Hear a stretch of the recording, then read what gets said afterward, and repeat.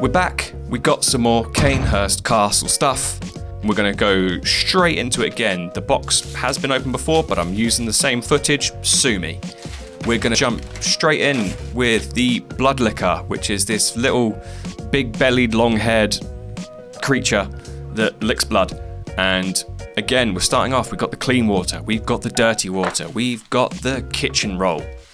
We've got the wet palette with the horrible sponge that does need to be replaced. Please don't tell me off over it. I know I need to replace it, I just haven't yet. We've got the wet palette sheet going on top. We've got the card that's getting rid of the wrinkles, spreading it out so it's nice and flat so that the paint doesn't build up in areas and is nice and even. Yes, we do have the Bloodlicker today, and we're going to start off like how we started off all the other ones, priming it black and then getting ready for a zenithal highlight. So putting down the gross old mat that I have and it's covered in paint, getting some thinner, getting some cleaner. These are the two main things that you need when you're doing some airbrushing. And drop some thinner in, drop some ink in. You can use acrylics, you can use whatever, as long as it can flow through an airbrush and can give you highlights. And onto a makeshift handle, which is a cork and some blue tack. I'll pop the model on and I can start highlighting from a high up angle, making sure I'm targeting the top areas, making them brighter, falling off into the nice dark areas and keeping the undersides nice and dark so that we get this sick looking contrast. First up, we've got Skeleton Horde Contrast. Yet again, I love this contrast paint. And I'm just gonna coat pretty much the entire body in this stuff. Starting off with a lighter contrast paint means that we have the ability to darken them. With darker ones, you know, it's harder to add light to dark, it's easier to add dark to light.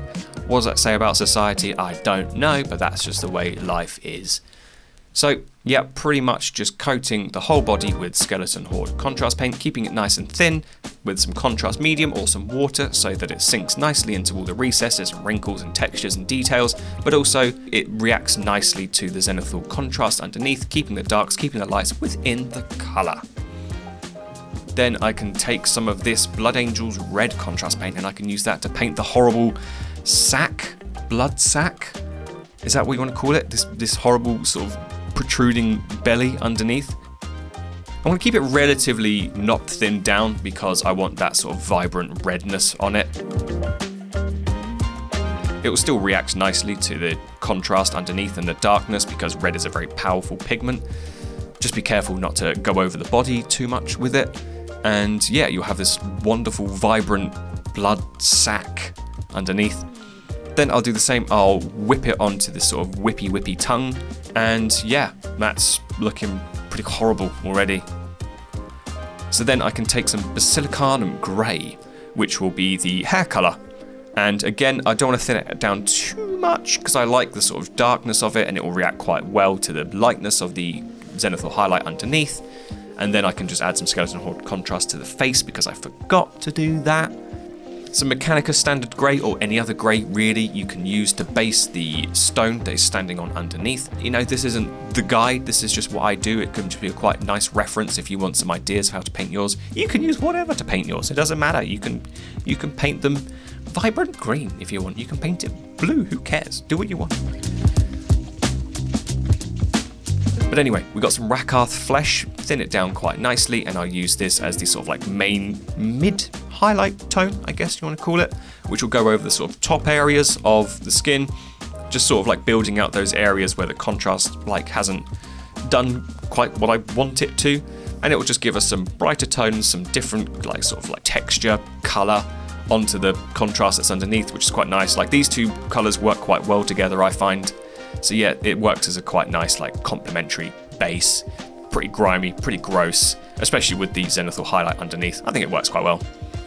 Then I can just start highlighting more and more and more, adding some Corax white into the mix, and basically just targeting higher up areas, thinner areas within the previous color that I did, so that we're sort of getting that nice blend between the dark prime underneath, through to the Skeleton Horde contrast, through to the Rakarth flesh, and then up into the sort of white mixed Rakarth flesh highlights, just really bringing out those highlight points and creating that contrast.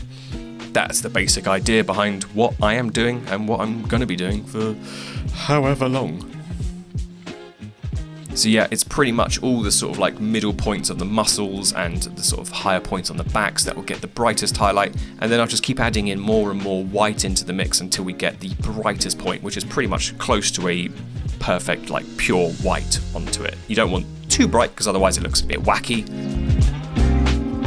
but you know, bright enough that it is noticeably brighter within the highlight is the idea. Then I'll do the same with the hair, same theory behind it, taking some sort of like Ishin grey, Mechanicus standard grey, whatever sort of like standard mid-tone grey that you have, work in some different strands into the hair, and then work in some white into that mix and slowly start bringing up brighter and brighter highlights. Then onto the horrible blood sac, I'd need a better word for that, blood bag. On this underside, I'm going to take some Bugman's Glow and I'll just start targeting the higher areas of that because it's this nice sort of like dark pinky kind of colour, and it'll blend quite nicely into the sac bag. I can't remember what I called it, bag. And then same again with the tongue, I'm just going to highlight it with some more Bugman's Glow to the brighter points. Then I'm going to take a sort of black wash and I'm going to kind of blend it into those tones, just sort of on that sort of underside bit that's like close to the body, so it kind of like separates it nicely from the body, just creating a bit of shadow between the two and breaking that up a tad.